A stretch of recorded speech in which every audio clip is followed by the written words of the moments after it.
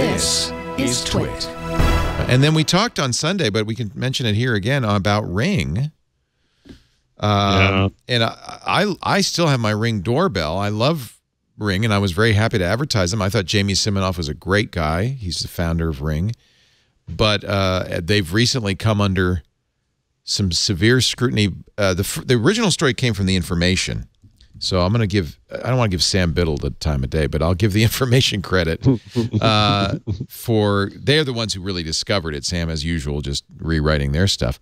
But I think, what do you think of that? We talked, Stacey, already about it, but I'm going to give Jeff a chance to talk about what. So the point was that Ring, Jamie in 2016 opened a Ukraine office. And when they went out there to visit, according to The Information's story, the Ukrainians, one of the initiatives was we need to improve our recognition, our face recognition, our object recognition.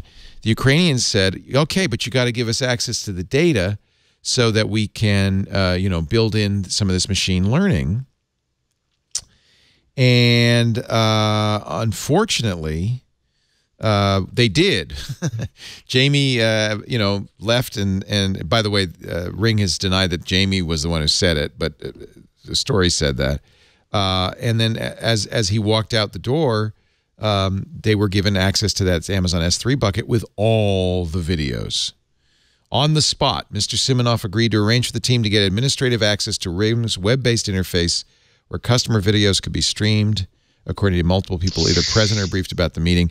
That resulted in a real issue because those videos were now available to be shared, to be viewed without customer permission by these Ukrainian employees. And, of course, now some of this story, and somebody in the comments said, if this had been a British company, would you have had the same problems? Because of it's Ukraine, there's some concern about the security.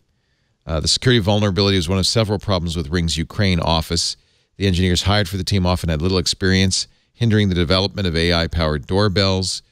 They got the database of all the video history. Now, a year later, Ring was acquired by Amazon, and as best we can tell, maybe Stacey, you're covering the story too, Amazon has stopped this practice. I'm not sure. Yes, and I would also caution. So I know, Jeff, you're about to talk. I'm sorry.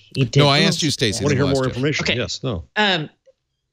So Amazon has changed that. I think this might be an issue of, hey, you ask and you get. It's like a startup. We don't have processes in place for this, right? So I don't think it was necessarily nefarious. I do think it was probably careless. I do.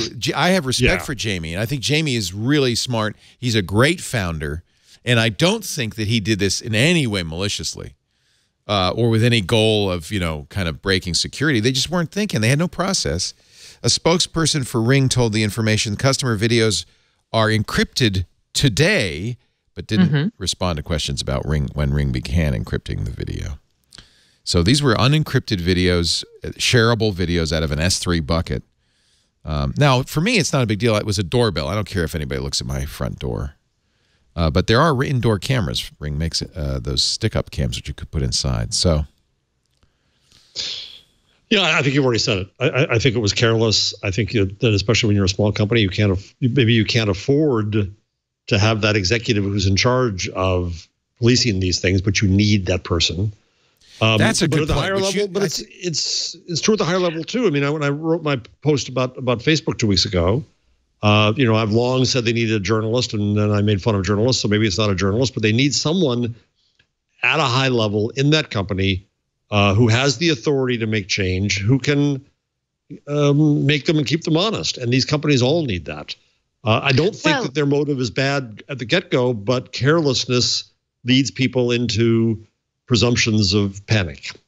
I would say I think tech has gotten a pass on this because they've been too nerdy for so long, right? If you think about like your typical tech thing, the idea of moving fast and breaking things is one aspect of it, but another aspect is just like tech historically was tech, right? It wasn't for everyone else, but that has not been true for like the last 2 decades. But we still have that mindset, though. You're right. But we still have this mindset of it's okay. And I think like if I'm starting a company outside of the tech world, like let's say I'm starting just an escrow company or a medical billing company. These are actually things that people start all the time.